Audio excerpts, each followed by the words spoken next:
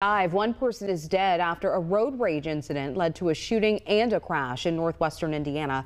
It happened on the Indiana Expressway in Lake County this morning. That's near Lake Station. A driver was found dead after he crashed his car after being shot. Police say another driver called to report he was also involved in a road rage incident. Officers took him into custody when they realized it was the same incident they were already investigating.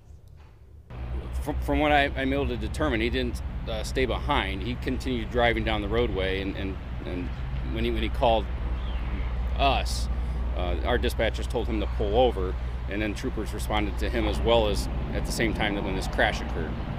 So we had troopers going to two separate locations, and were able to determine that they were related. The identity of the driver killed has not yet been released. No charges have been filed.